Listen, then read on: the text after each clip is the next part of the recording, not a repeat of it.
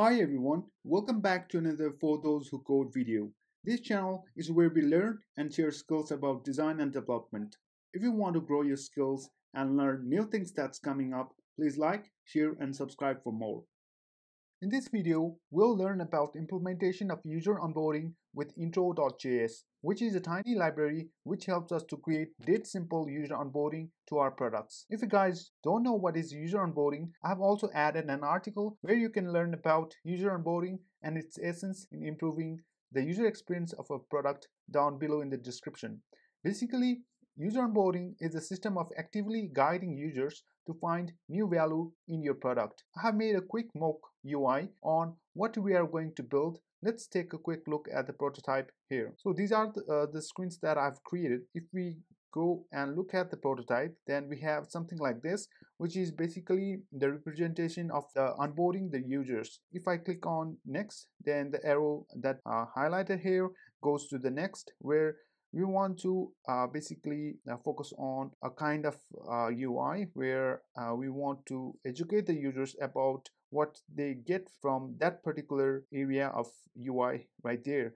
So I have next and back. I can go to back, but let's go to next. And we also have added some progress bars right here and also a next button. So if I click on next, then we have everything ready.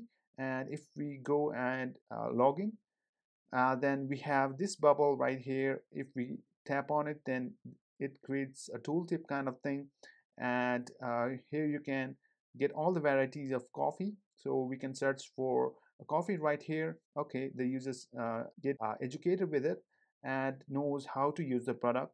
So here is all our notifications. Okay, I got it. And here is the place where you can have a chat. Okay, I got it. So this is basically kind of like informing the users and onboarding the users. Behind the scene, I've already bootstrapped and created. Here I have also added some of the scripts needed, which is completely blank right now.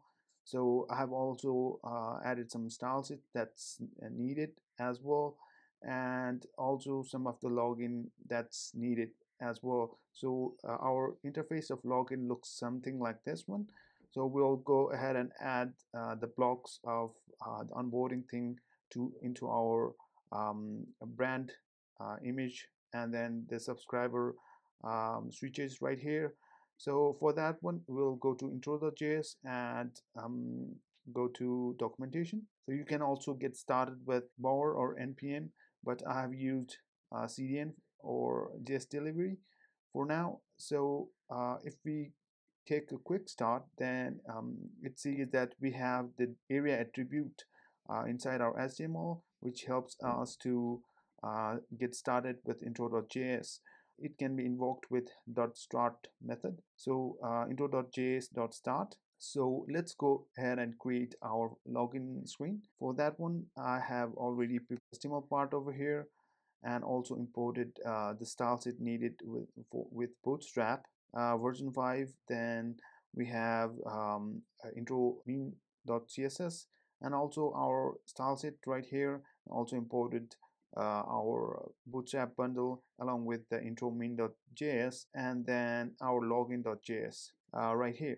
So inside our login.js, we will write some scripts with the help of this documentation. So first of all, we want to add an event listener with the DOM content loaded. We have our another method that we want to use, which is, let me check. So basically we will be using JSON configuration right here.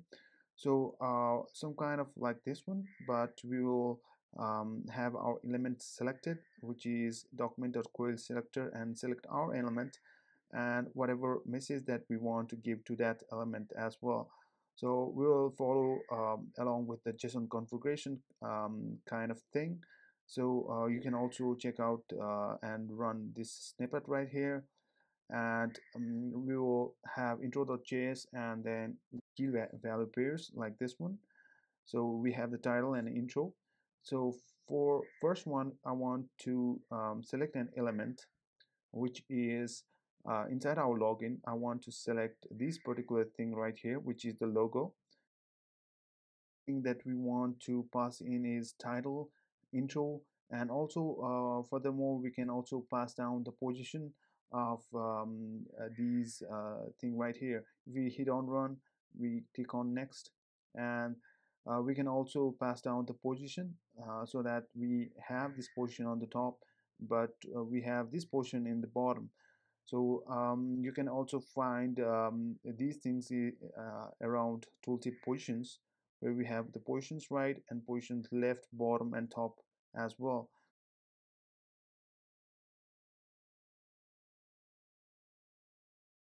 Everything looks fine. This is how it's dead simple, and obviously we want to start our animation, or let's say start our onboarding right away. So for that one, we will also make the use of on save, and then I'm also using a live server, so you can go to extension and type in that you can install it via this one, and just head on to whatever .html you have and click on right click or control click, and you have open live server right here. And if we take a look, refresh, we don't see anything. That's because we have already imported.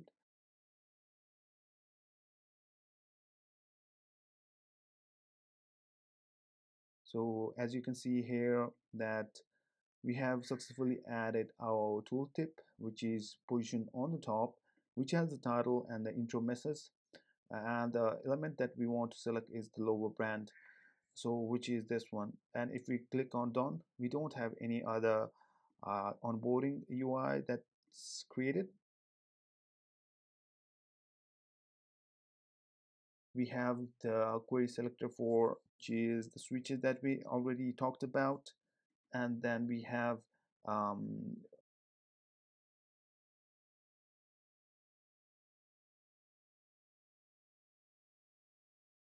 so it's a student subscribe now, and then we can add its position on the right, and then just click on next. It goes to this place where we have our final step, and we can hit on close and close all the onboarding that we have, or so continue with it and close.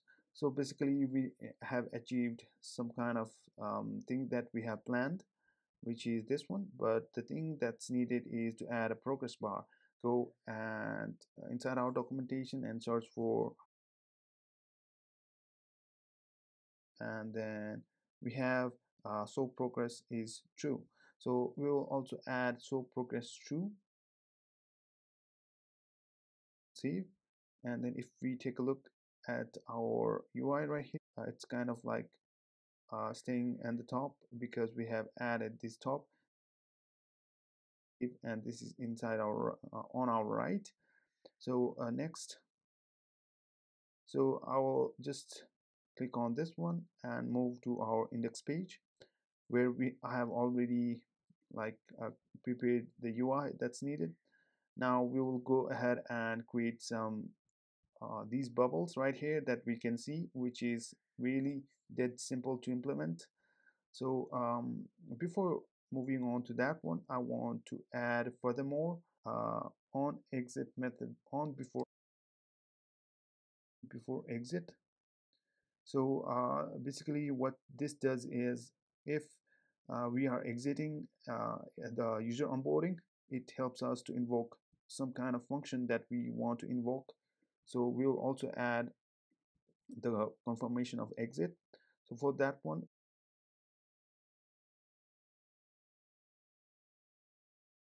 we have already completed the onboarding. Hit on save, and next we also have the progress bar working and done. And here we have our confirmation dialog, which is invoked after the onboarding process has been completed. So you can also trigger any functions that you need inside this callback function. So basically this is how we can animate our login. So let's move ahead and go to our index.html, So basically we want to do is add some ripples kind of effect, which is provided by Intro.js as well, and it's dead simple to implement. Or maybe just hint for now and just hit on run. Then you can see that we have the bubbles kind of thing, which is got it and then got it. So basically we will be using this particular thing called hint, and this can be activated with the simple HTML attribute, which is data hint, and simply we can add those inside our HTML attribute like this one. So data hint and data hint position. So these can be added to our HTML elements right here. So let's go ahead and add those inside our index.html. Basically I've already added the HTML attributes that's needed. So here is our data hint, and here you can search all variety of coffee, which is bottom middle. This is generally the position of those bubbles kind of that we just saw, which is this one. I think it needs a refresh, but anyway, which is some kind of like this one. So we have one in the search bar, one in the notification, and one in the chat section right here. So I have added those attributes to all the sections that we need, which is also in our chat section right here as well. Add some scripts to get this library working.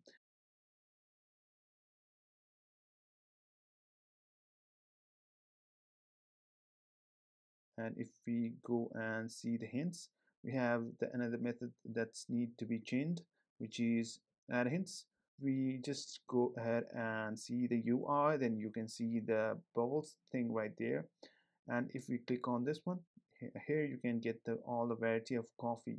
Got it. And then here you can find your notification in the nav bar right here. Got it. And then here you can reach out for support in the chat area. Got it. All right, so basically this is it, how you can create a dead simple user onboarding with Intro.js, which is an awesome and really simple library to implement. So thank you guys. In this video we understood and we went through Intro.js on making on our simple onboarding process easily. I know this will be a great help for you in your upcoming projects ahead. Thank you so much for watching my videos. If you guys want to learn about design and development more, please like, share, and subscribe with a click down below. I'll be trying to make more better videos. See you in the next one.